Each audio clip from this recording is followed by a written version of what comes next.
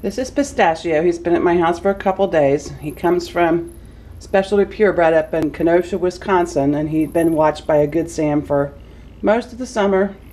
And the Good Sam was concerned that it was getting cold out and he wouldn't have survived the winter, so she got him into rescue since Specialty Purebred was full. And Siamese Rescue specializes in Siamese, so he's a good fit for our program. He's an 11-month-old neutered male, Steel Point Snowshoe. He is a champion lap sitter. He's a little handicapped at the moment because he's wearing a pretty collar, but he's just a stunning boy. He's got the nicest little paws, and he's polite. He probably will get along with other cats. I can't integrate him in my home because my cats are really bad with other cats, but he's a wonderful choice for a family. He's a great guy. Eats well, not being very cooperative. Eats well, uses the litter box, and is just beautiful.